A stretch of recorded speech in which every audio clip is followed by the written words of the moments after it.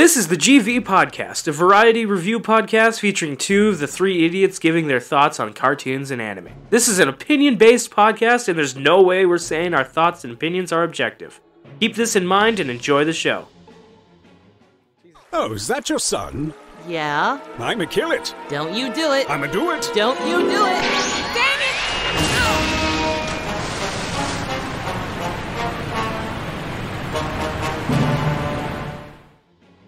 Jesus Christ, man. Hello, everybody. My name's Jackson. Are you a man or are you water? Because if you're Fahrenheit, then you're a man. If you go by Celsius, you're just water. Hello, everybody. My name is Mayhem. I'm Duke. And if you use Celsius, you're just a man made of water. If you use Celsius, then you're from the rest of the world. If you sell sus, then you're the Among Us. Yeah. And today we're talking about The Revenge of Cooler, the Dragon Ball Z Abridged movie. That guy's at negative something Kelvin, which would be really fucking cold. Absolute zero. Yeah. Negative something Kelvin, yes. Who is this Kevin guy? What does he have to do with temperature? Okay. Non-spoiler thoughts of... This is honestly just non-spoiler thoughts of Cooler. The funny thing is that this abridged version is probably one of... Like, that's the best part about the movies for the abridged, is that, like, how much that they just do the movie. Yeah. And this one has to be, like, the most... I believe this one has the most shown of the movie in it and kind of stays on course. Like, it keeps its balance the most, I think. And I think that's why it also works the best. Because every time, because like especially the earlier movies, it's like they kind of completely change the purpose of the main villain, that trying to destroy Christmas or whatever, like they do that. But this one is just full on. Cooler's here because his brother might not be dead, even though everybody knows he's not dead. Jinzo, are you looking up translating Celsius and Fahrenheit? Kelvin and Fahrenheit. Kelvin and Fahrenheit. Sorry, excuse me. Oh, that's the formula for it? You can mathematically just... Oh, that's cool. Don't do the mathematical equations for Kelvin with whatever the fuck you want to do. But it makes so much sense, look! It's Kelvin is the temperature of stars. It's Kelvin is stars, Celsius is water, and Fahrenheit is human. But this shit says that 5 Kelvin equals negative 450 degrees Fahrenheit. I'll kill you. You speak math with me again. Hey, so, anyway. So my thoughts on Cooler? Yeah. He's pretty cool. I will say, the one thing that TFS got up on him, he's so much cooler in in the abridged version. Well, of course he's cooler. He's cooler. Shut up. But you know what I mean. Of like, he is such a better character in the abridged version, because I'm gonna say this: his voice in Japanese, his voice in the original version, like any version other than this one, I'll say it's okay. It's an average voice. I'm pretty sure they go for... I haven't heard it in a while. No matter what, you cannot beat Chris Guerrero. I'm sorry, it just immediately adds 30 points to his score. Like flat out. That's the crazy part with just a lot of shows and stuff recently, is just like the amount of voice actors that are just able to just go off. And Chris Guerrero is definitely one of them. The fact that he does Cooler so well, and then an actual, like, made anime, he does Ainz, and he does so many good characters, and most of the time it's just his voice. It's just his normal voice, the way that he talks. And then there's Gecko Moria. Yeah. But it's unbelievable. Just like this one, like he did this before Overlord, right? I believe so. Yes.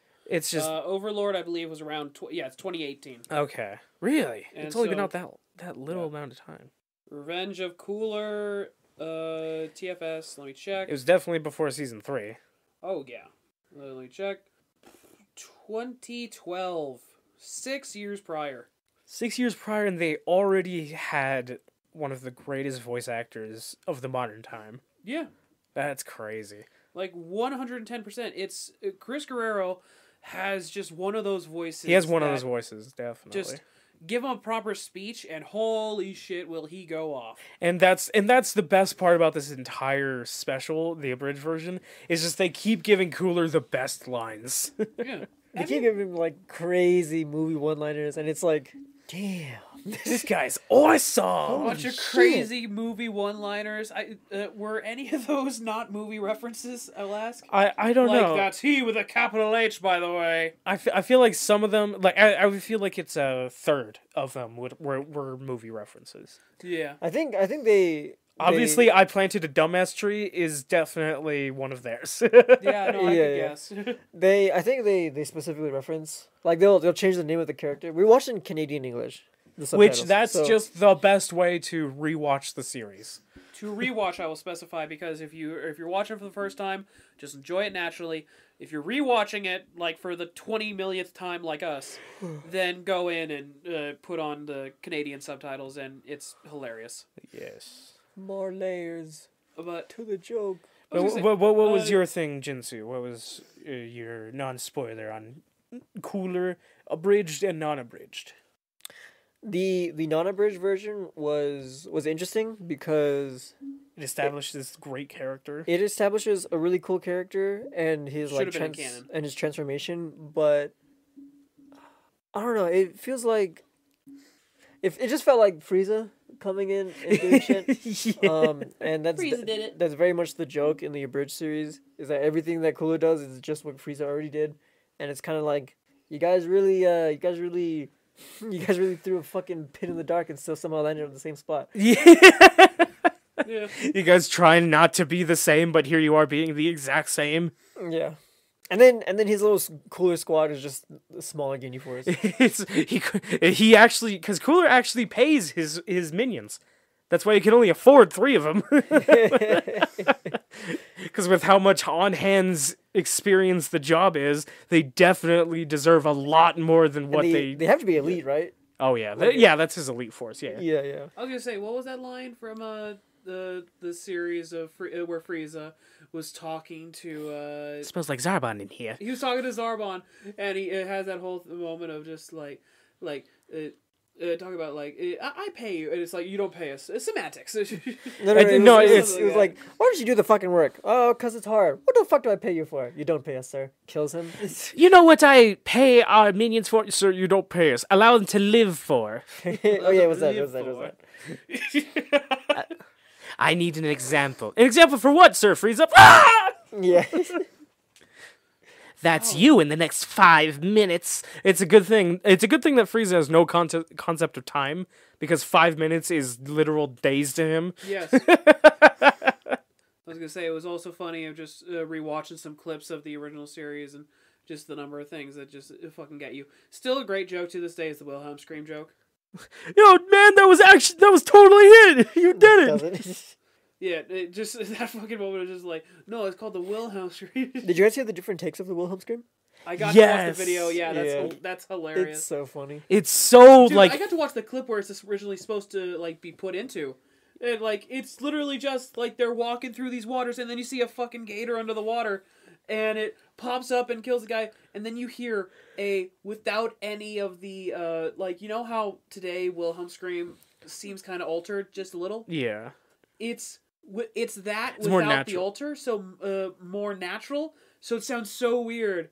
Where he gets caught, it's It doesn't sound like it was planted. It was actually just him. Yeah. It sounds like it's it actually just came- Wilhelm screaming. that it just sounded like That's from not the Wilhelm guy. scream. That's Wilhelm screaming. That's Wilhelm screaming. What was the original scene for?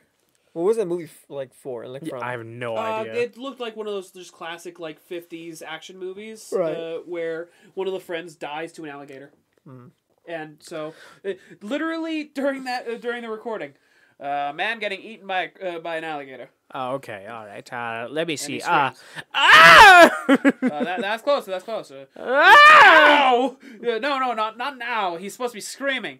Ah! Yeah, so, but going back to Cooler, just the whole every single bit of lines from him and all that kind of stuff are great, and it definitely I just want to go real fast into Cooler's design. I just want to talk about his design real fast. I want to talk about his design because It is probably one of the best designed characters in all of Dragon Ball. Like his first form, like his quote unquote first form, which is actually his fourth form, is like it's very obviously like an older brother look of Frieza. Like I say, like it's a very solid one. But that fifth form that he gets, and if you don't know what I'm talking about when I say fifth form, you're an idiot. You didn't watch it. Yeah, didn't watch it. You didn't watch probably one of the greatest abridged movies that they made. Or just generally one of the coolest forms ever made in anime. Because that helmet, they're like full on making him super like he looks like a shredder in every of the Tonight I dine on turtle soup. Monkey soup. Turtle soup. What about monkey soup?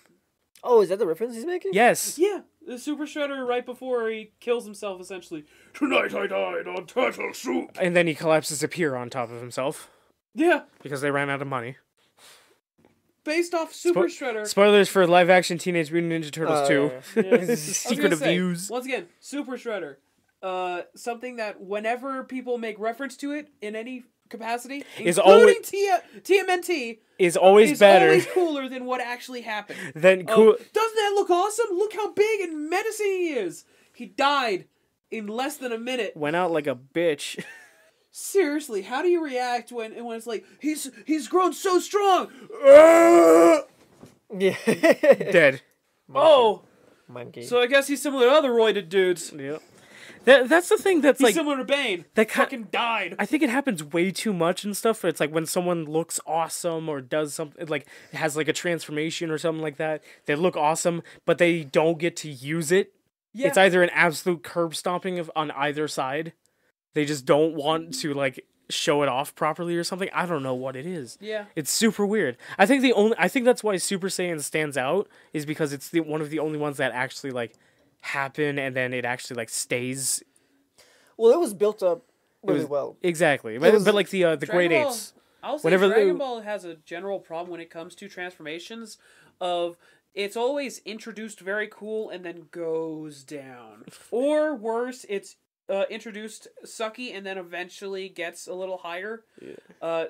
Examples, easy ones. Super Saiyan. Incredible transformation when it first popped up. When it popped up for a few other characters, it was cool. Then it went to Trunks and Goten, and you're like, they just get it. And so then it went, oh, that's awesome. Okay. It was like, this is cool. Now what? Super Saiyan 2, then you get, and it's like, Super Saiyan 2, everybody forgets about it in all fairness of, it's just Super Saiyan 1 with more lightning. With lightning, It was overshadowed by, I think, Super Saiyan 3 and 4. And then with the fact more that visually interesting. Super Saiyan 2 is good when it was with Gohan.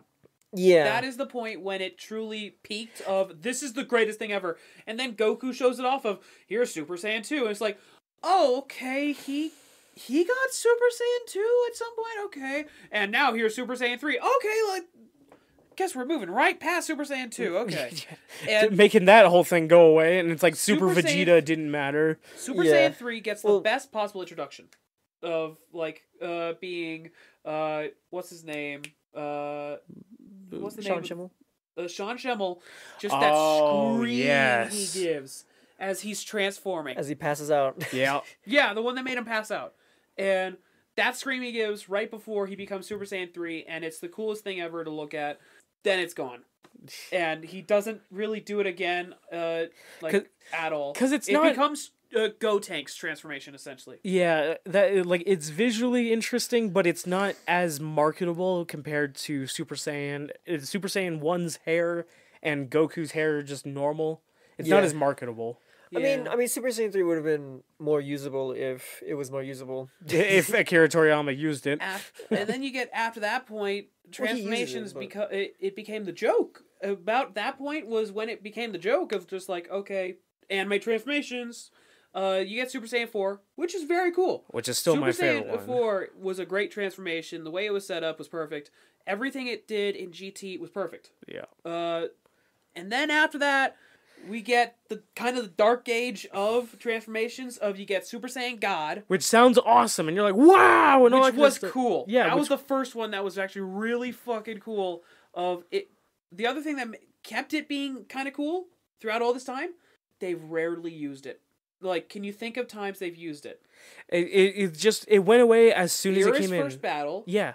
And then later on, I believe, at one point during the Tournament of Power, and then Broly. It's even though which like is when Vegeta uses it, which was awesome. And because they immediately undercut it with that's the Super Saiyan 1, and then now they just use Super Saiyan 2 version Super of that. Saiyan God, Super Saiyan. Yeah. It's just Super Saiyan God is like the new base. Yeah, it's like they instantly undercut it. Super Saiyan Blue became the worst one because it wasn't even introduced well. Yeah. Like, even in the show, which gave it extra time to do everything, they didn't introduce it well. The fact that it's the only one that isn't using the proper name that it was given. Everybody calls it Blue. Yeah. Yeah, no one cares about calling it SSGSS. Because why would you? Why would you? They literally make a joke about it in the anime where Goku bites his fucking tongue trying to say it. It's like, you know what, we're just going to call it Blue. Blue. I remember somebody writing it down as, like, similar to with Super Saiyan, where some people write it because of, they say, like, Super Saiyajin or whatever. Saiyajin, so it's SSJ. So it's SSJG, SSJ. That throws me off so many times when someone tries using that acronym, but when they don't actually, like, outright acknowledge that it's part of Dragon Ball. So I'm trying to figure out what they're talking about, but then turns out they're just talking about Blue. Yeah. And then I'm gonna rope it right back into what we were talking about with the Super Saiyans and all those different forms, and now the Frost Demon transformations with Frieza and Cooler. Yeah, Frost Demon transformations. You've got all these different ones for Frieza where like Frieza just kept going up of like you get first form and it's like, okay, this guy kind of weird little dude, gremlin demon guy. Go to his second form and it's like, okay, he's bigger. Oh god, we're fucked. Third form. It's alien. That's alien. We're about to get sued. Oh god, let's hurry up. Let's never show it again. Well, they we're showed gonna forget once about this in one. Broly and it's hilarious. Yeah. They go right past that, and then it's why every single shot of Frieza in the third form is always front facing, so you can't see the curved head. Yeah. The one nice touch I do like about it is like even from front facing, it's still got those massive like alien horns. Oh yeah, it's got which is awesome. The demon horns. Then there's Final Form Frieza. Final Form Frieza. So we'll just call it fourth form. We'll call it fourth form. Shouldn't that be base form? It became his new base form. It became his new base form. Yeah. And that one, when it was introduced, was perfect because after all these massive transformations, he shrank, and you're just like, wait, that should mean you're weaker. That should mean you're weaker. Wait, why are you so much stronger? Oh my god! It made it scary. It directly conflicts with the other transformations. Yeah, the reason why transformations aren't good anymore, I would say, is because they're a little overdone, and then Toriyama used transformations in previous iterations as like a surprise. Yeah, it was always like a tool that they had under their like sleeve or something, and like and like with the whole like Frieza's final form being smaller, that was another expectation subversion because he was just getting bigger and bigger. Yeah, and it's like also with Zarbon. In other words, Toriyama can be a good writer. Can be if he isn't getting confused. And so what the movies did, because the movies aren't done with Akira Toriyama, is that when they brought in his brother, who's supposed to be on par with Frieza, if not stronger, obviously starts in the same form that we last saw Frieza.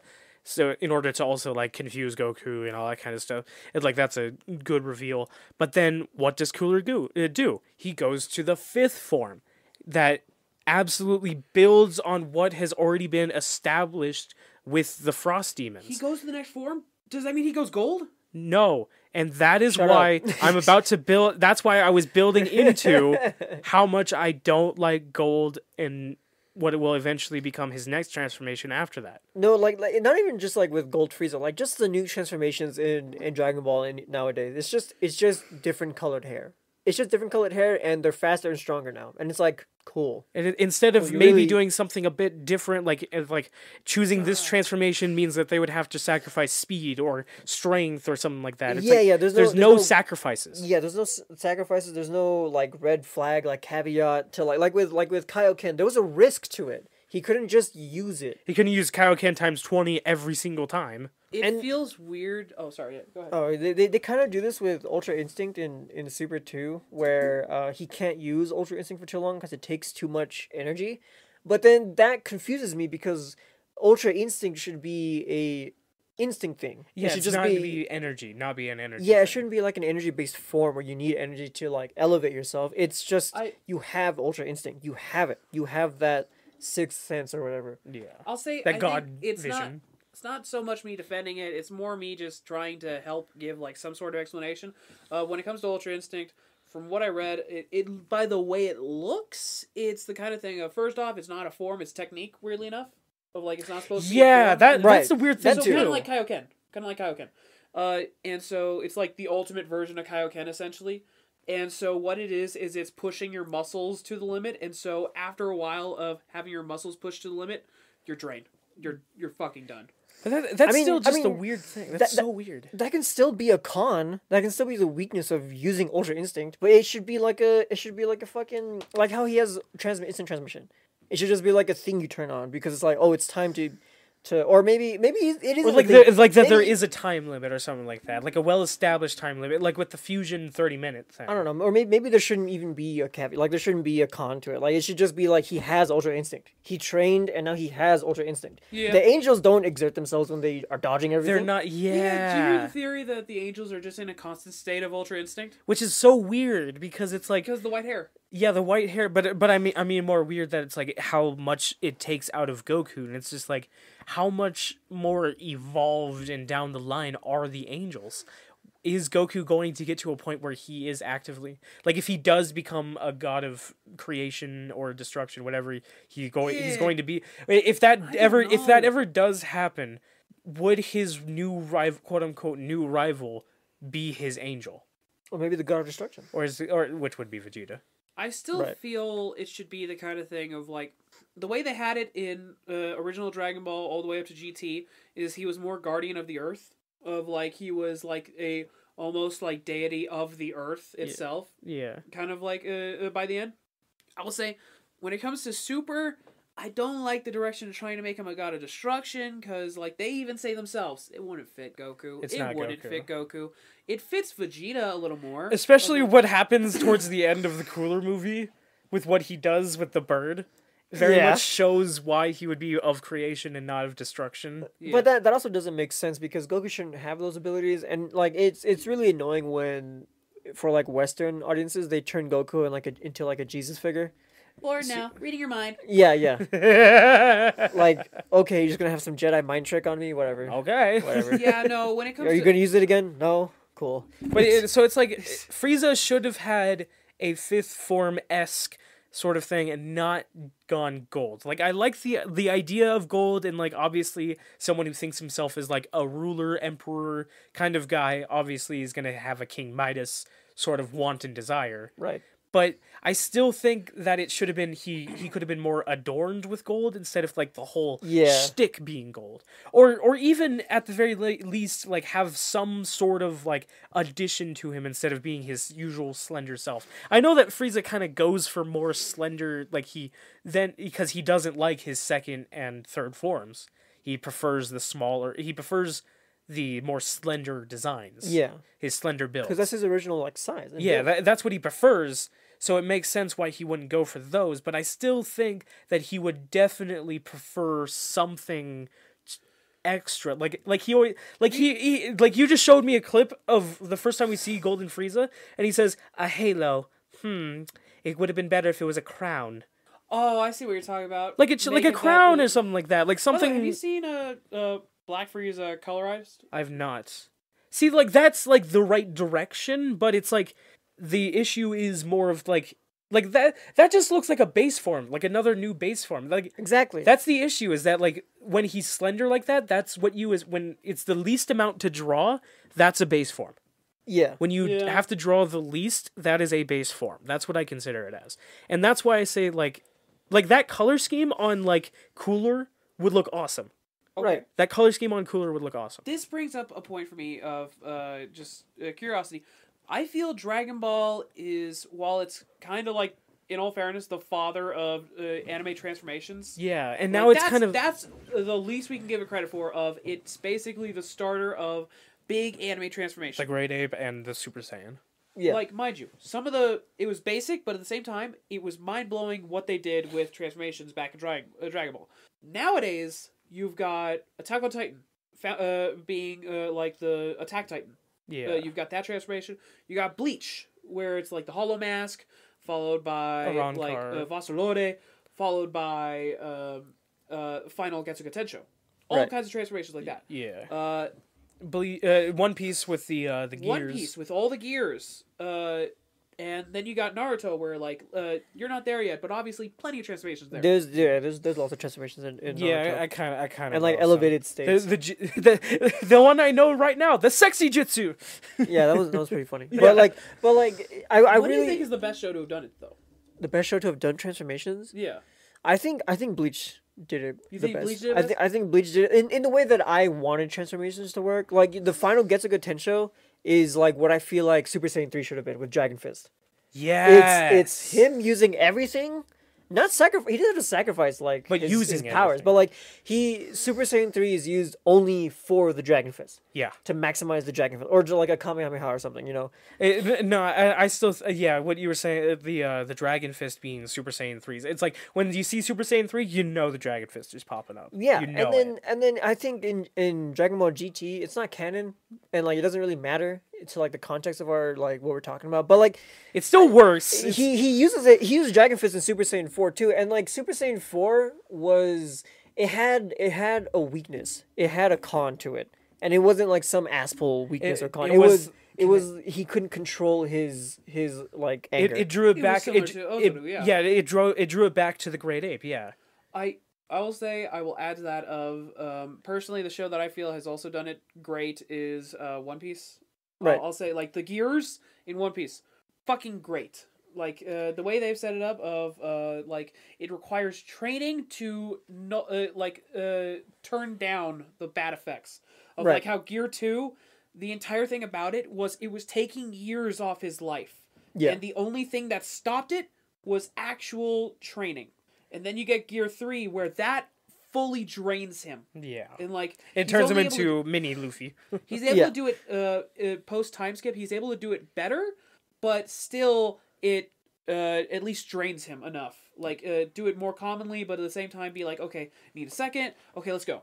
Yeah. But like you notice like there's like, he's trained to there's repercussions though. You notice how there's repercussions, and like there's the Dragon Ball like has repercussions, but the repercussions are it takes too much out of me, and I'm tired, and it's like yeah, that's exactly what happens with Luffy and stuff like that. But there's more to it. It's explained. It's elaborated on a little bit more specifically. Like Gear 2 drains Luffy because he's like pumping his blood in his heart. It's pumping his heart so fucking much that's what's giving him the strength, and that's also what's killing him. And then Gear 3 is super rough because he has to giganticize his body, and then he's essentially blowing up his muscles in that moment. Right, and then he only gets one use of it. Yeah, he gets the one use of it, and then he's done. Yeah, and that's the thing too with Dragon Ball is that like it still also brings it rings back around to the issue of that there's no stakes. That if you die, we'll just wish you back. Yeah. Yeah.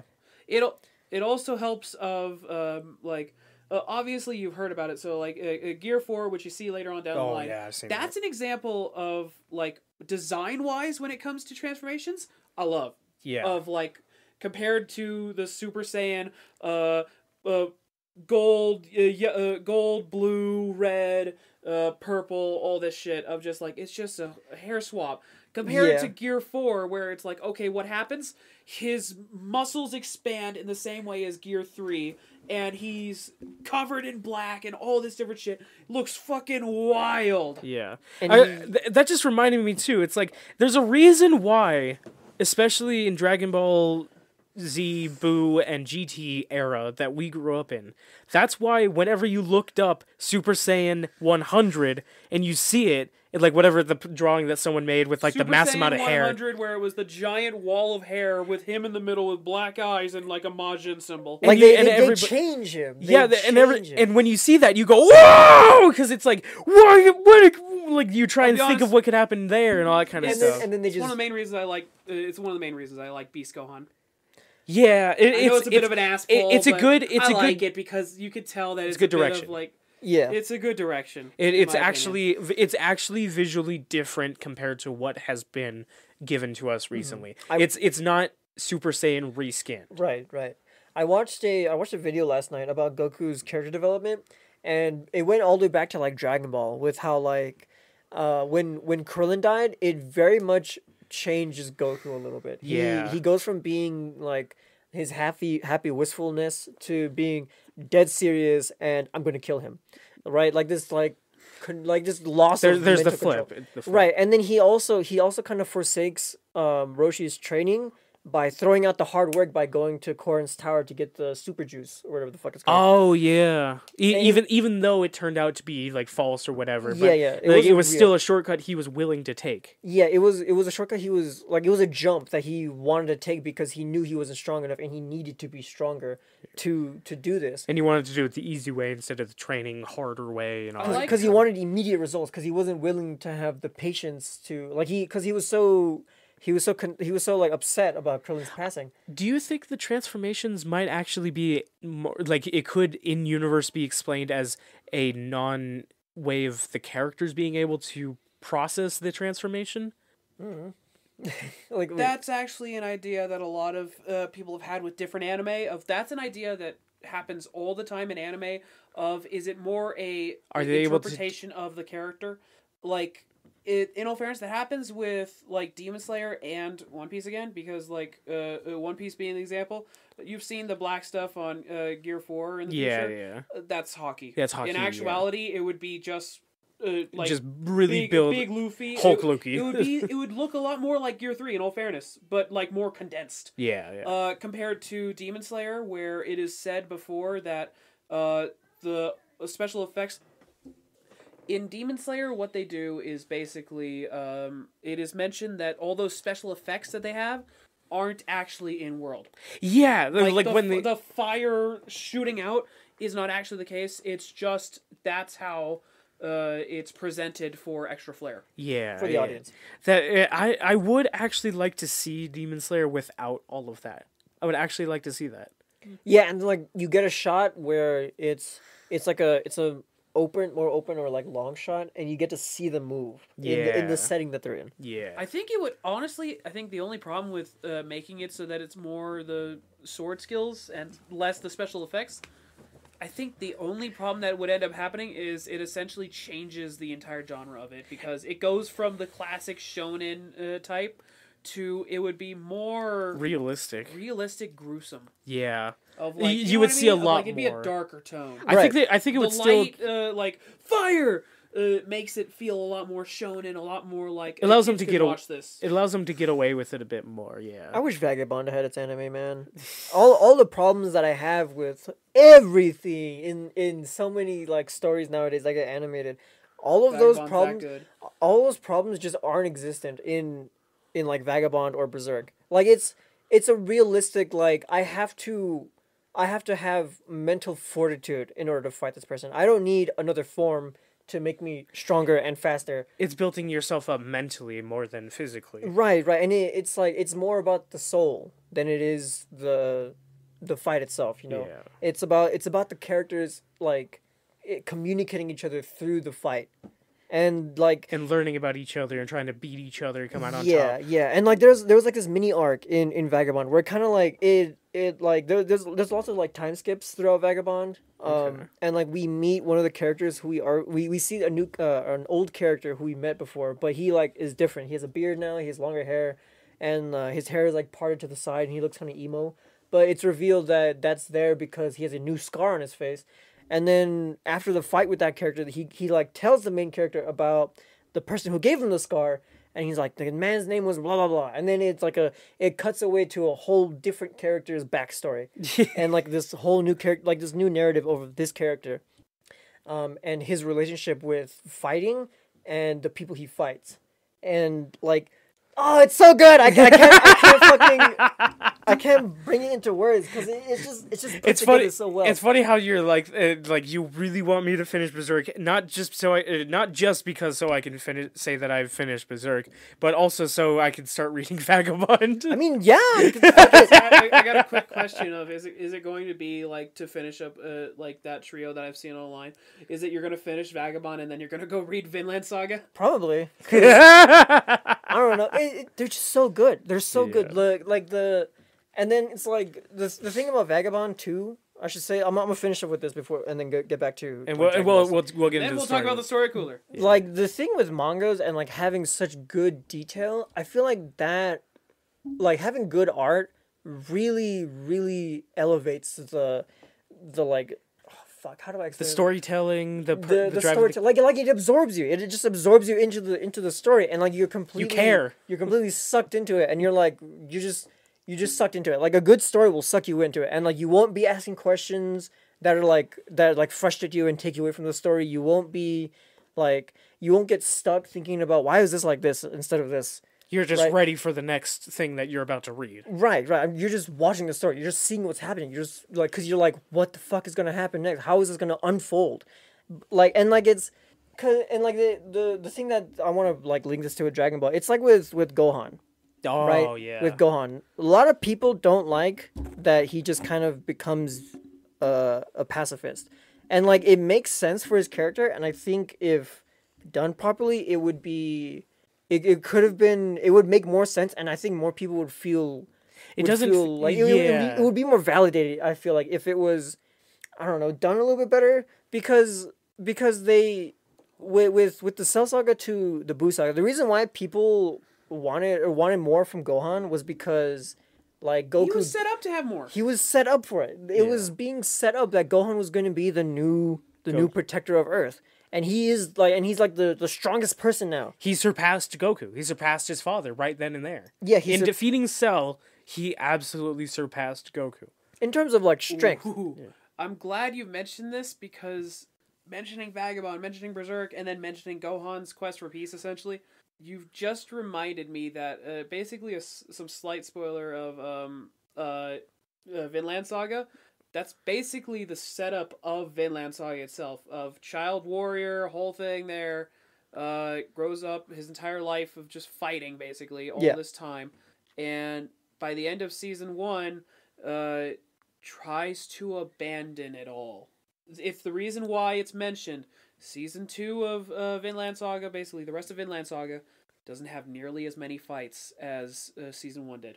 And the reason why is because he's going to try to be a pacifist, and so people are basically like, upset anytime somebody fucks with Thorfinn, anytime somebody fucks with him, the fans' reaction is, God, leave the poor dude alone. Yeah. So like that's basically the Gohan situation done right.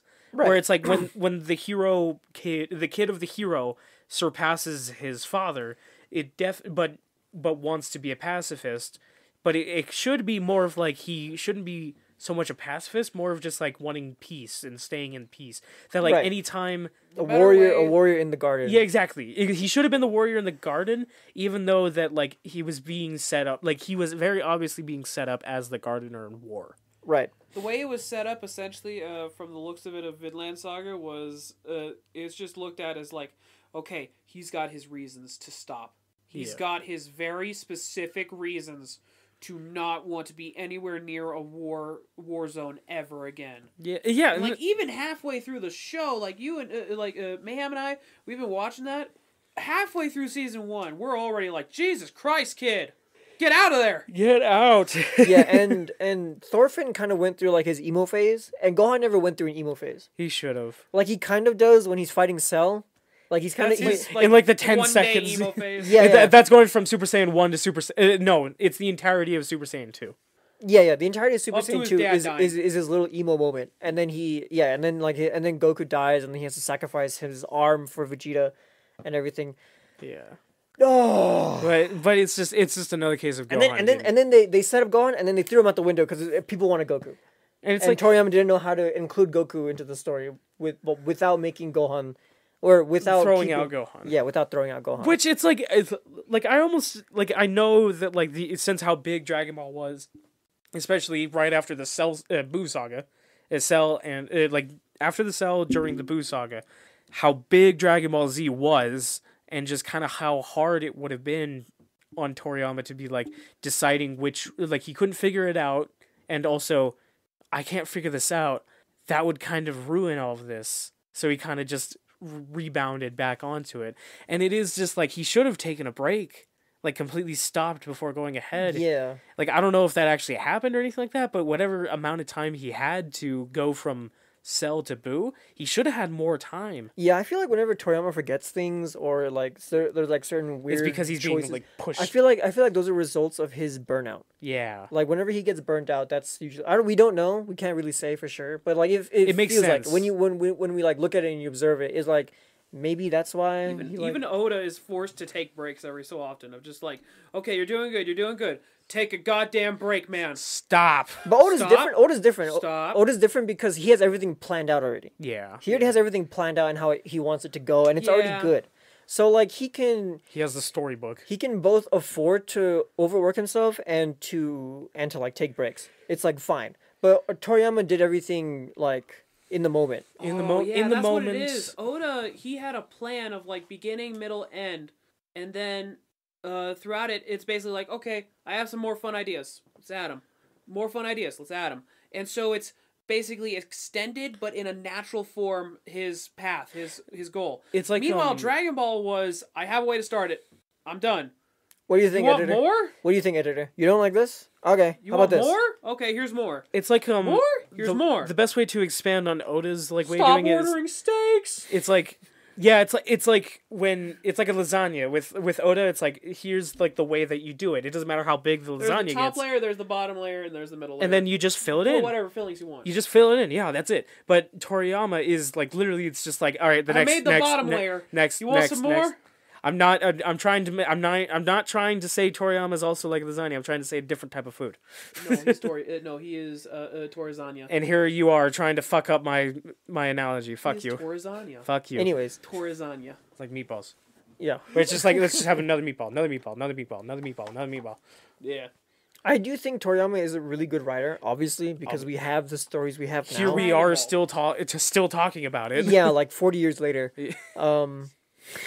If he was a bad writer, no one would remember Dragon Ball. We're in 2023 right now. The 80s were 40 years ago, wasn't it?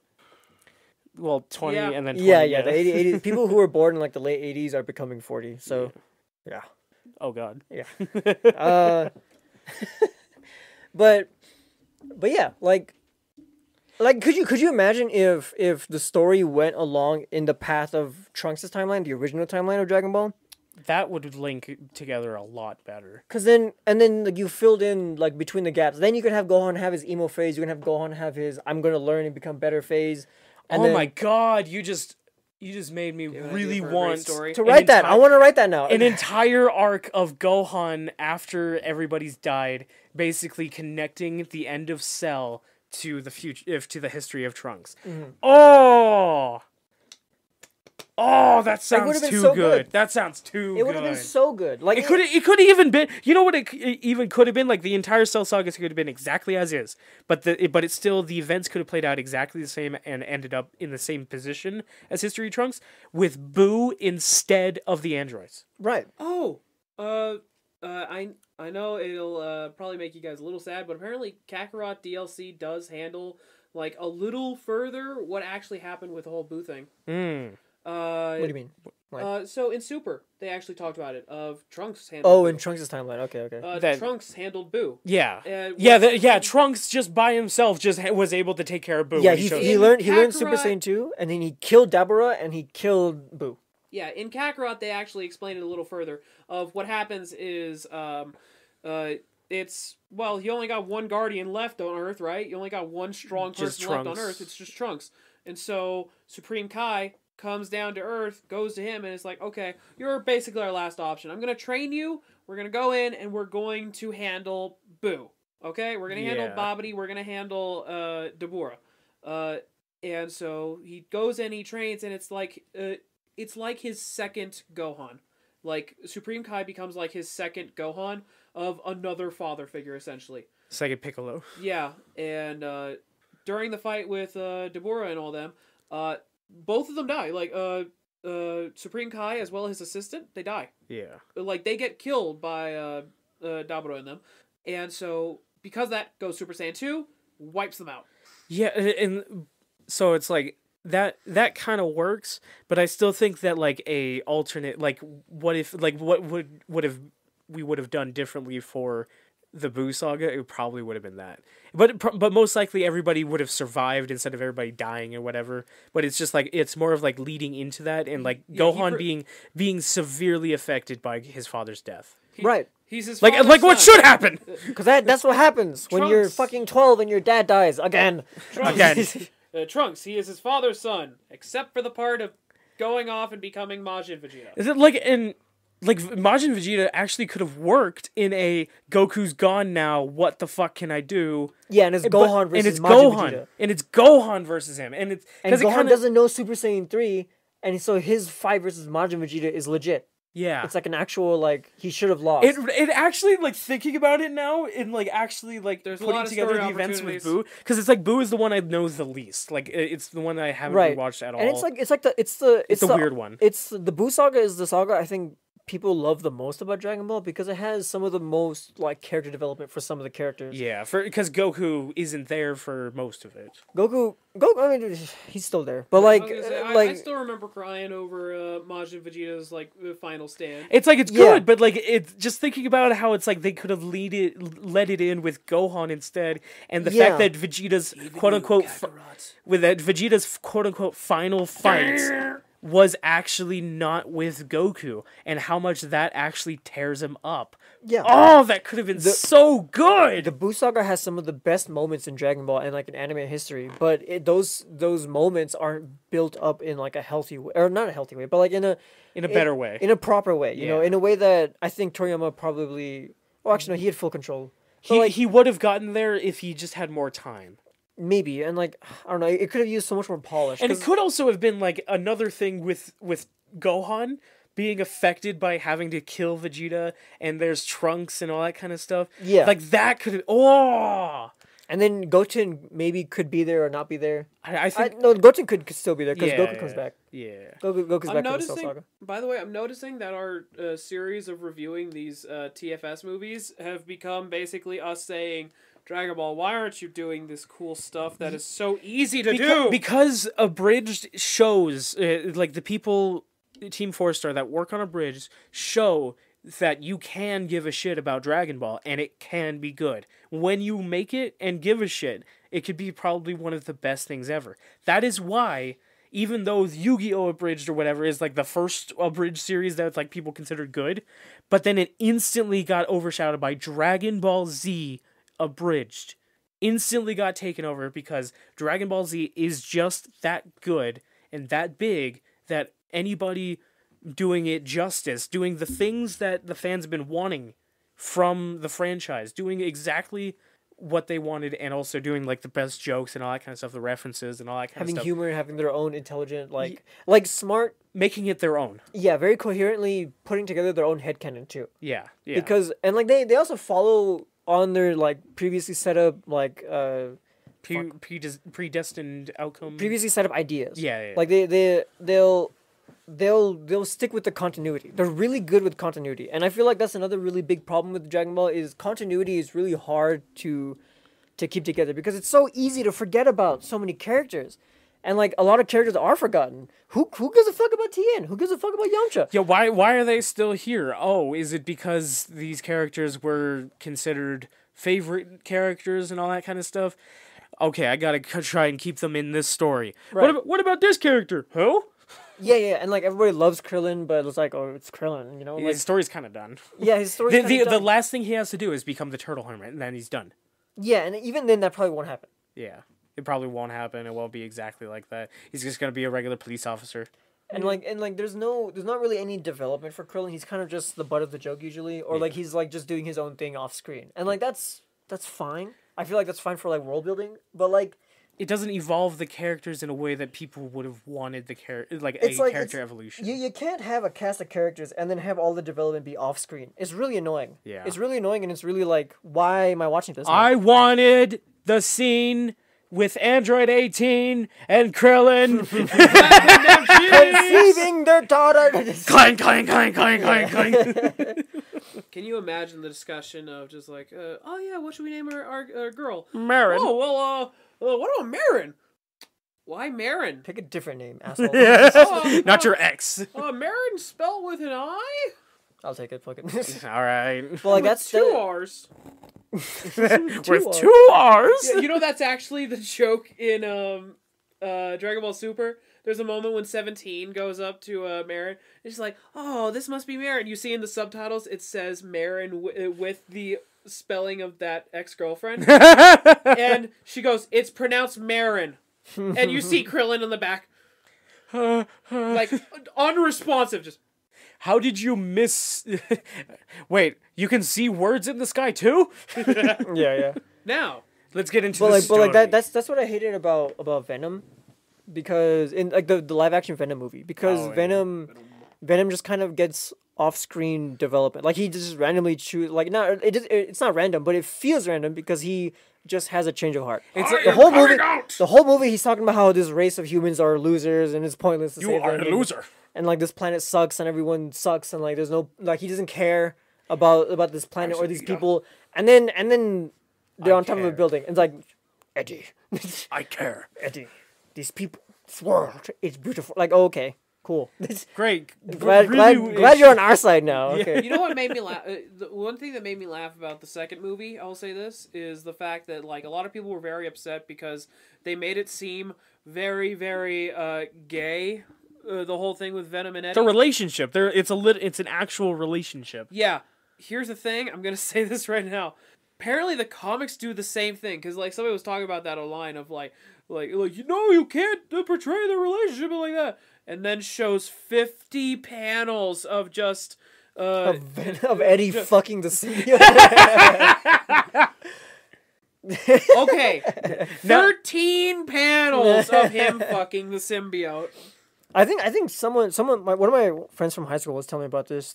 Someone that had like an interview with like the directors or like with the producer, I think, of Venom, and they're like, "What happens if Eddie gets a boner?" And they responded with, "Venom handles it." I got you, Eddie. Just understood. It's just, oh no. Eddie, why is that happening in your pants? Why? It happened when you looked at that girl. Don't worry about it. Don't worry about it. It's Eddie. I'm jacking you off now. No, wrong time, Venom. Wrong time. Oh God! What if Eddie gets like fear boners? He's sitting there climaxing like, and she's like, "Are you okay?" Oh my God! The veins that are on his suit. The eyes. Okay. Moving on. Okay, last joke that I pray to God you cut out. Eddie, I'm a pocket. I am your own. Holy shit! So anyway, our review... Use me as you see fit! No! Anyway, our review of Dragon Ball Z, the outstanding strongest versus strongest. The Japanese or the name... English title that was given by Toei, Dragon Ball Z, the strongest rivals. What? That's what it's called. This is the most infuriating thing about the movies. The outstanding strongest versus the strongest. Okay. I mean, it probably makes more sense in Japanese, but whatever. Wait, let me see. It literally says Dragon Ball Z. Don't say it. Dragon Ball. Tobikiri no Saikyo Dai Saikyo. There's a Japanese viewer who's coming out for me now, of like getting ready to kill me. You being gay for you? Could be a gay kill. What is that? It's JoJo. Oh. I hate that you said that. It made sense. That is still my least favorite thing about JoJo is that anything you say to describe it and it makes sense is the worst because JoJo doesn't make sense. So when you say something that makes sense about it, it's bad. It's like, it's bad. I'm sorry, that's so fucking funny. It's a gay kill. What does that mean? JoJo. Damn it! Damn it! That works! That's literally just Jotaro and Dio. Yeah, it is. Generational hatred boner. Yeah. All right. The story of what is now referred to as Cooler's Revenge. Cooler witnessed the destruction of planet Vegeta, but did nothing when he saw the little pod that had Goku on it fly away. And so, years later on down the line, finds out his brother was killed by a Saiyan, decides to go to Earth, goes to Earth, starts fighting Goku, instantly fucks him up by shooting a laser at him, and so hits him with one set of I-beams and like does more damage than any other character has ever done to Goku. Yeah, it just kind of puts him out of out, commission. Fully clocks him out. It's like he Kaioken right there, like times 20. Goku gets hidden away in a cave by Gohan, and a bunch of the minions for Cooler come in and wipe out the forest in hopes to kill him. Obviously don't. And meanwhile, during this time, Krillin, Oolong, and Dragon Ball filler movie character go in. Icarus, yes. They go in and they manage to find him, resuscitate him, or like they get ready to resuscitate him. They tell Gohan to go off and find senzu beans from Korin's lookout, and so he goes off, gets the senzu beans, heads back, gets intercepted by all the bad guys. At which point Piccolo saves him. Piccolo, help! Piccolo kills 2 of the 3 bad guys. One of them still ends up living, and Gohan manages to get away back to Goku. Meanwhile, Piccolo, during his fight with the last guy, ends up getting his ass handed to him by Cooler. Yeah, one second. I want to talk about Piccolo as like a character. My favorite thing about Piccolo in Dragon Ball is that he is reliable. Oh yeah, he's reliable and he's so much more fucking intelligent.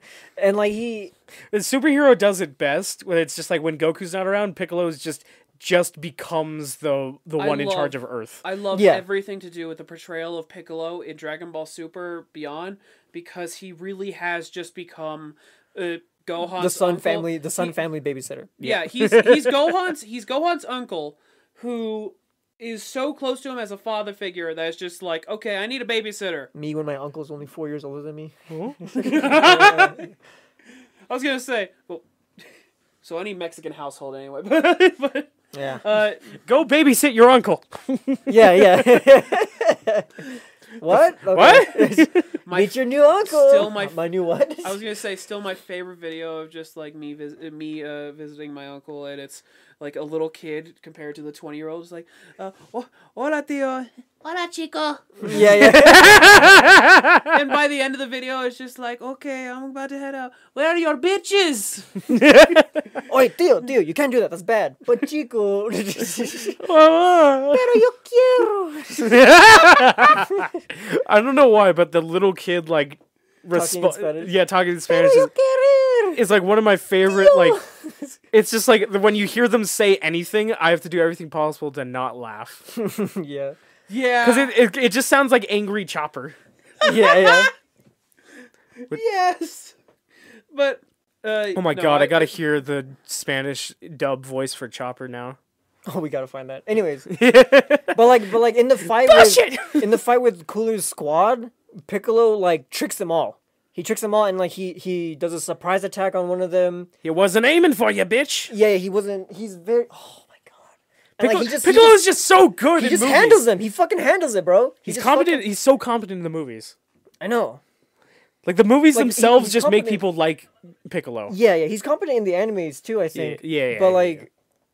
But it's still just like it doesn't even come close in the movies, and it's like the fact that it's like in the abridged version that when he's fighting him, he extends his arms, and it's just like, hey, I didn't even know we could do that. Yeah, I forget about them all the time. Also, yeah, it's literally a movie only technique, right? Oh my god! Wait, no. Wait! Oh my god! Did you find it? I found it. Turn it up. Put it in the mic. You need to hear this. Wait for it. Nami Usopp. No quiero que ninguno ¡Y mira, es una chica!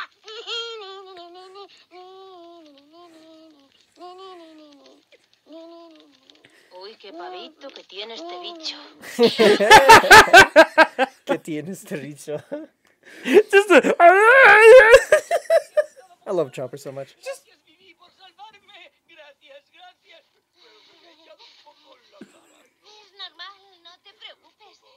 Where's Chopper? I love it. Okay. But that was amazing. Spanish dubs can be fucking hilarious and also somehow great sometimes.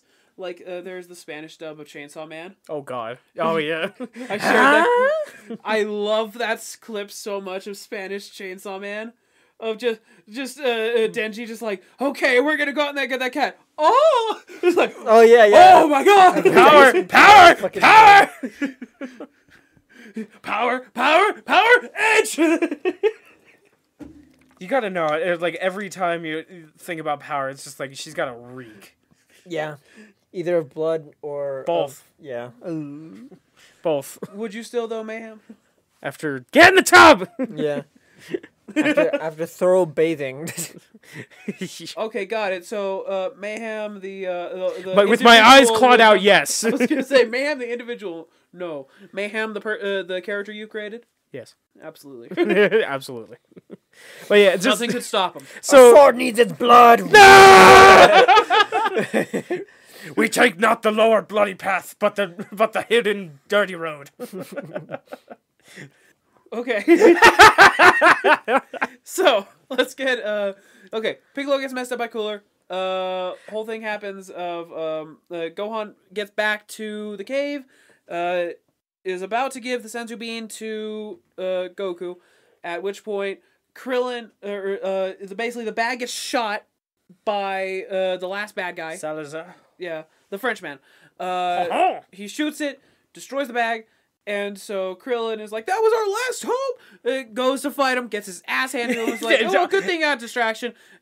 Hands him the bean that was in his pants, here you go. Still my favorite thing whenever we just hear Krillin get his ass handed to him in the background. Yeah. And so, hands him the bean, he goes off and, what was it?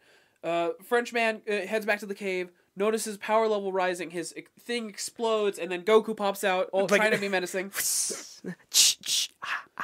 And he's like, he's getting ready to fight him. He goes to fight Goku, unable to do shit to him. And he's like, was asking about friends or family, at which point Cooler shows off. Does this count as friends or family? I'm going to consider friends. Considering. He's a Namekian.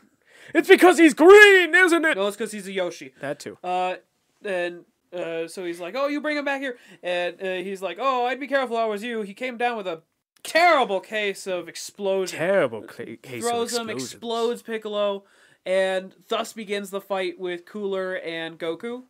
Yep. Where, at first, it seems like, oh, this is pretty even. Like, this is pretty interesting, this is pretty even. It's like, it's very much like a regular, like, it would feel more like it felt more like a sparring match between the two. Until Form 5. Yep. Form 5 pops out for Cooler, and the moment it pops out, he just goes off and starts obliterating Goku. Like, he's messing him up so bad, to the point that he's on the floor, like, probably near his limit, and everything's gonna be like, okay, he's fucked, until he picks up a bird, revives it, and then goes Super Saiyan. No! Picks up a bird, revives it, and goes Super Saiyan, and so it's like, okay! And so, now that he's Super Saiyan, he starts beating the shit out of Cooler, and Cooler goes for like, okay, fine, I'm gonna do Final Blast. He throws the ball that Frieza threw. Isn't it called Supernova? I think so. He throws the ball, Goku catches it, throws it back. Did my brother do this? Yes, but his was smaller. But yeah, he sends down the supernova, but right before he does, he asks Goku, did my brother do this? Yes, but his was smaller. Ha! Knew it! And it's just, that interaction right there just has been going over the entire course of their fight, just showing how much Cooler, I'm totally not like my brother! I'm not like my brother! I'm not like my brother! No, I'm like my brother! No! Yeah, to be transparent, I'm also just trying to rush through the main plot so that we can talk about stuff that we like. All the jokes, yeah. Yeah, because... Goku throws it back and blasts him in the Goku, throw it back! The Goku in question. It's the Fortnite dances. Torques the death ball back at him. Like that one in all fairness, video how with the guy intimidating the basketball. In all fairness, it's one thing for a man to throw the sun at you with his bare hands. It's another for him to shake his ass at you and throw it back. The clap of his ass cheeks. The clap of his ass cheeks threw the sun back at you. Hey, I heard the clap of your ass cheeks is pretty strong. Let me fight it. But yeah, he throws the massive spear back at Cooler, and it throws Cooler all the way to the sun and destroys him. And he's fully dead. He will never appear again. He will never appear again. And finally, I all guess that I'm happens is just cool. happy ending moment of like, yeah, they're all dead. We're all good. Frenchman is still alive. What are we gonna do? Drill beam into his chest. He's dead. Yeah. I have had enough of these French aliens, of these space Frenchmen on my Earth planet. The space Europeans. I'm done with space Europeans. The space non-Americans or Japanese. Yeah. So, one thing I can mention is, do you want to see what the playlist is for the original movie? The original movie? Yeah. Okay. At least the bands in the movie are Drowning Pool, Dust for Life, American Pearl, Breaking Point, Finger 11, and Disturbed, as well as Deftones. Hell yeah. Now say all the song names. Okay. So the songs are Reminded by Drowning Pool, Poison, Dust for Life, 7 Years, American Pearl, Under, Breaking Point, Stay and Drown, Finger 11, Falling Down, Breaking Point, Mute, Drowning Pool, Told You So, Drowning Pool, Revelation, American Pearl, Phoenix by Breaking Point, The Game, Disturbed, and Change in the House of Flies by Deftones. Wait, what? The Game? Yeah, The Game, Disturbed. I'm gonna look that up now. Because, wow! One of the only songs I haven't listened to by them. Save for later. It's now I'm just gonna call it the cooler song in my brain now. That's how it's gonna be categorized. And it's over now. Oh my god, actually hearing that for a few seconds, that would actually be a good replacement sound for the intro. No. but no. Yeah, but no. But like that's kind of like my idea for like if we were to do a new intro. Yeah. No, I would love to get like a custom intro done. Oh yeah. But anyway, Jinsu. so Jinsu, you're looking at cowboys again. now that I'm done with the actual story of what's supposed to happen in the movie, what do you guys think of this movie itself? It's so Raditz. What? It's so Raditz. Just Alien just comes down with a backstory, like a really big backstory, but then just fights Goku and loses. No, it's Frieza Saga, Space Europeans. That too. Oh my god, wait a minute. Think about the enemies. You've got the weird alien-looking guy who like shows up and It's like a lizard beaker. You know, almost like a Kui. And then afterward, a Kui, and then afterwards you get a Zarbon. Brute. You get a Zarbon in the form of the essentially Cockney accented one, of like more humanoid but still buff. You would equate him with Zarbon and not Dodoria? Well, Dodoria is still kind of back there with the Kui of like weird alien looking, like not human-esque yet. Really? Compared to the other guy who he's just a different colored human with like the big old Salazar. hair and everything. Yeah, Salazar. Or Salza. Yeah, Salza, he's closer to a Zarbon of human looking, but just palette swapped. Yeah. And then afterwards, you get the Space European, which is just like Ginyu's people. Oh, you're talking about... Okay, Like, I thought you were... all of them being, Okay. like different Levels stages of the Frieza saga. Of the Frieza saga, yeah. And then obviously final enemy, Frieza. Frieza, yeah, okay. Isn't that kind of funny? You said that in a very weird way, so I was trying to understand it. I didn't know Tetris added a different type of block.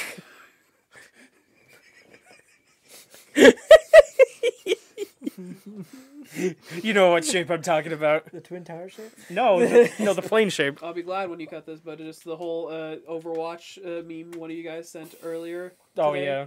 Of just like if the Overwatch devs had plans. It just didn't happen. You know the worst part? I was half expecting by the end of it that suddenly you go to an animation of the towers. I mean, yeah. Getting fucking railed by something. Oh, it's like with the Pixar levels of animation. Pixar levels of animation. 2016 and 17 were fucked up. Yeah. Yeah. That's what I'm gonna cut back to you saying that. Just with no context. But man, when it came to this movie, the original version once again is like it's really fucking cool. Like it's this whole thing. The fuck is on my leg? It's a spider. There's a spider crawling up on your leg right now. cucaracha, Anybody who Fucking say that to me. anybody who's listening to this audio right now, including future me editing this, there is now a spider crawling up your leg, going up. You're gonna be Spiders are so in your mad walls. at The yourself spiders are in your if walls. you The actually spiders are in do your look walls. down The and spiders see are in a your walls. spider. The spiders are in your walls. I'm in Spiders your are walls. I'm in your Spiders- walls. I'm in your walls. I'm in your walls. The spiders coming out of your Anne skin. The Hathaway's in your spiders walls. coming out Anne of your Hathaway's skin. Anytime you walls. see a Anne spider, Hathaway's it's in your actually walls. me. You have ants coming out of your skin. You have bugs coming out of your skin. You have Anne Now that Hathaway in your the- skin. You have Anne Hathaway in your skin. Now You have Anne Frank in your skin. You have Anne Frank You in your have skin. Anne Frank in your skin. you have Helen Keller in your skin. now You that have the Helen Keller in your skin. She's going, whoa! now the sleeper cell That Family portion Guy of the clip video is over. So fucking funny. That Family Guy clip is so good. Now that the sleeper cell portion of the video is over. But anyway, I was gonna say when it comes to this movie, it's one of my favorites. Like an introduction to something that could be really cool to introduce into the show itself. Yeah. Of Frieza's family can be a really cool topic in the show. It can be a really cool topic. God damn it, Toriyama! It can be a really cool topic. You broke your mic. Actually, that's your mic. No, if it breaks, it becomes his mic. Oh no, this would be my question, but it's too good to not bring it up right now. If I'm just gonna say it now. So this is the thoughts with mayhem right now. That if you like going back before the Broly movie, if you had to choose between Broly and Cooler, who would be the one you would make canon first? Cooler. It would be Every Cooler. day. What about you, Jinsu? That burp is canon. Excuse me. For the sake of for the sake of having more interesting villains, I would say Cooler. But for having new characters to like reinvent and to flourish more, especially when their old iteration was really bad, then I think Broly's pretty good. Bro, they're kind of bad to be kind of like in the way that Toriyama would have both the characters. Like obviously, what he did with Broly, he's not gonna kill Broly or anything like that. He's gonna do exactly what he did. He's gonna make him a new Z fighter. Right. Question of, do you think they would have to change it in any way, kind of similar to how they changed so much with Broly? I don't. I think Cooler's just Cooler's gonna be the Hulk of this Marvel team. Yes. wait. Or not Cooler, Broly. Wait, Broly. Yeah, I was like, wait a second. I was like, I'll be honest, I was looking at you just like, I'll accept it. I'll accept I'll it. let him figure it out. But I think Cooler could literally have been like. I feel like with Cooler, it could be easily explained that it's like Frieza had like this quadrant of galaxies that were his, and kind of like when Frieza was like reclaiming his own territory, Cooler could be like reinvade. It could be seeing that his brother like just came back, so obviously he might be taking that advantage. So Frieza might be going to Goku and them for help against his brother. That would be cool. I feel like he would be like Frieza square. Like he actually would be the more threatening Frieza. Right, like the My big brother! Oh god! yeah. Like I think we because Frieza's death Frieza, did cause Frieza. a power vacuum. Exactly, yeah. And so it's like when it was showing, like whenever we see the Frieza Force like reclaiming territory and all that kind of stuff, that very much sets up the Cooler Force to be like a rival space dictator that could be taking over and trying and doing things better than what Frieza did. A rival superpower. And it could be more of like since King Cold. Oh, he could be like Stalin. Like Frieza's the Napoleon Hitler, and then his brother is Stalin. Exactly. And then King Hitler. King Cold can kind of be like in Cooler's actually was going in because Cooler Cold probably didn't know that Frieza came back or something like that. It could be like a whole thing with the Space Napoleon families. Hitler, and then there's space. What would it be? Musa Talin. Space Musa Talin. Got it. But just imagine. Mussolini Stalin. But Daddy, I thought I was your favorite. Yes, you died though. Yeah, I kind of want you to get chopped up into fucking bits. But yeah, just imagining that King Cold would know that Frieza would no longer be the favorite because he died and brought back and incited with the people that killed him. Yeah. That I feel like could be like a good like plot of movie or something like that. That it's just like Frieza trying to regain control, and it's just like him. It's like the first time that Frieza asks for help, like directly to Goku. It's like his pride of asking Goku is nothing compared to his fear of his brother. Oh my god, yeah. That would be interesting. But I feel like it would be. I feel like it should be done a little bit differently. You Maybe he doesn't ask him for help directly. Or maybe, or like he go that the cooler force. He sends a minion to ask for help. Oh yeah, and it's just like he couldn't come face to face. No, sir, you know him. Yeah, and like maybe like a minion comes up to the Z Warriors and are like, Like you one of gotta those- help, the Cooler is coming and he's fucking everyone up and he has Frieza like jailed and whatever. Is that cooler? Oh my God, Frieza's the damsel in distress. No, like not the damsel in distress, the bastard in distress. The bastard in distress. They're- Oh my They're not God. there to save him. They're just there to fuck up his brother. Yeah, they're more interested in killing the dragon than actually saving the princess. Yeah. Oh my God! Stop dressing me up in dresses, will you? But you look God so damn it, cute I was in about them. to say, Yeah. am I the only one that just imagine Frieza but in a dress, and then Cooler? Yes, in a- he must never know. and then Cooler in a Bowser outfit. I'm just trying to follow the script. God damn it. I'm sorry, I need to hear now. Just Chris Guerrero's just Frieza, Frieza, Frieza, Frieza, Frieza, Frieza, Frieza. I hate you so, Brother. Little shit brother versus big shit brother. Yeah, that is This just bitch. that basically just bitch. it wouldn't be so that way because Cooler coming for revenge, avenging his brother doesn't fit what has been established with the characters. I will say that it's like my little shit brother like was all this, but now I care that he's dead. What it is in the movie is it's supposed to be more of a I want to see if I can kill the guy that killed my brother. Yeah. That sounds like a massive one-up on my part. Yeah, but this different version that it's more of Cooler being blindsided by the Z fighters instead of it, like going Can you after going imagine directly it's... to his Oh, brother. so you're the ones that gave me extra work. Yeah, you're the ones.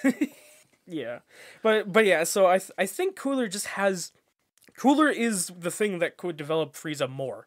That's like what Frieza has become after Super could definitely be improved with Cooler. That's what I say. Overall, I would say, yeah, this is a good movie. The original version, including TFS, like both versions, I will say are pretty good. The considering abridged fact that, stays like, true. When the abridged stays this close to the original, Yeah. that's how you can tell that it was a good one. Yeah. Is any other new Thought with Mayhem? Star Wars effects and all.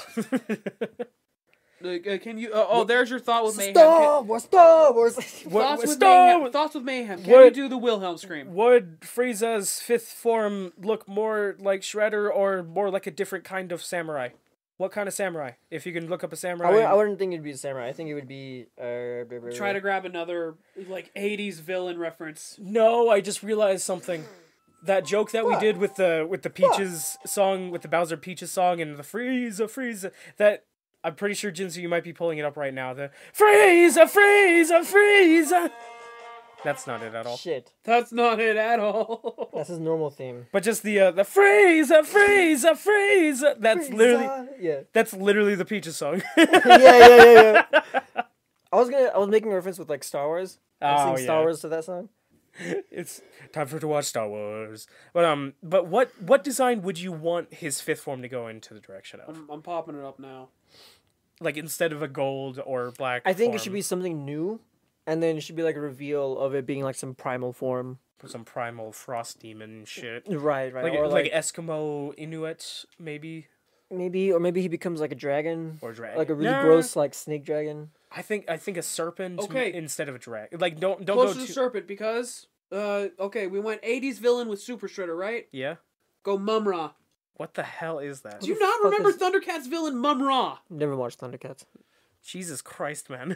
What a What a niche, deep cut. What a niche That's fucking. not very niche. Come on, everybody knows Thundercats. Here's the fucking thing. know Here's the Thundercats. thing. Right now in this room, it is Matt Mercer was in the 2011 series. like Mum-Ra. as himself. I kind of don't like it because it's The Batwings, nah. Ignore the bat wings, but imagine like the like features of the head. No, I'm No. not thinking that. I'm not thinking. I think it should be it like should a, definitely be armor. well, armor Okay. and then like with a crown or something. Yeah, like a king's crown. And I'm pretty sure Shogun and and Japanese emperors don't. Fine, really screw have... you, Cobra Commander. What about a Chinese emperor? In the same way with like He Chaozu. just stole Gohan's hat. Yeah. Yeah. He's still Gohan's hat. I think that could work.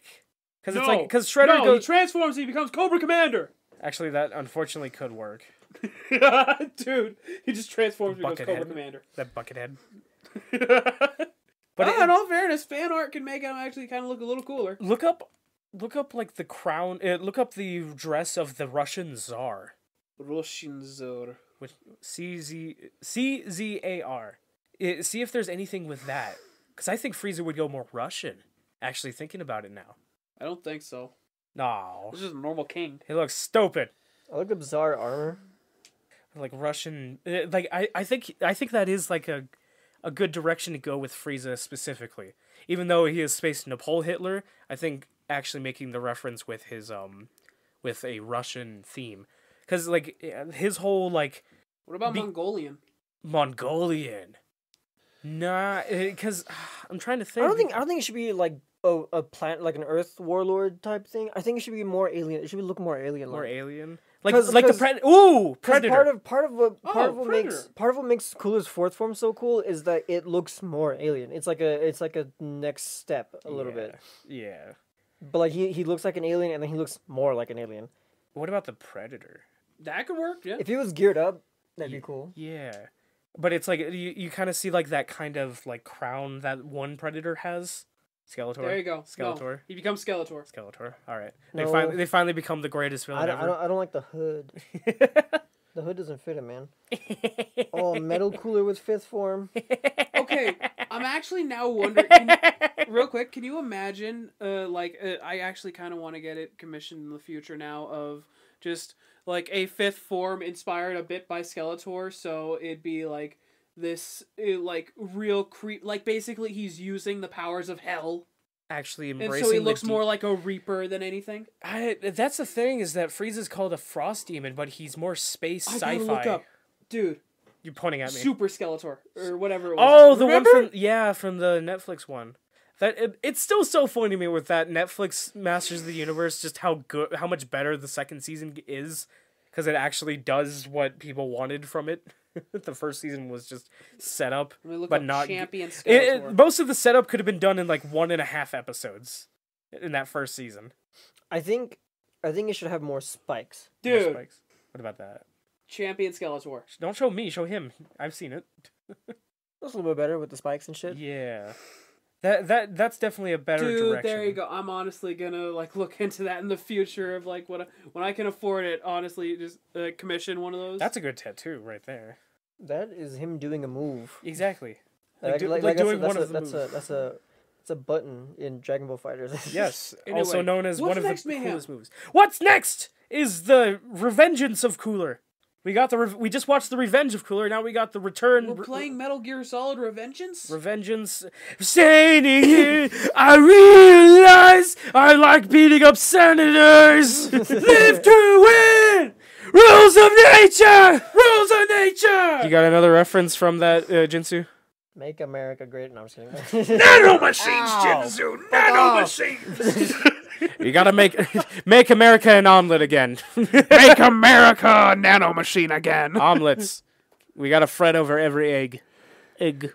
Say You it. can't freeze every cooler and then expect an omelet, Goku. What? Nano machines! Alright, to the hospital with you. Bitch. If you want to see more of our content, you can find our YouTube, Instagram, and Twitter on our linktree at linktr.ee/greenvillains. That's linktr.ee/greenvillains.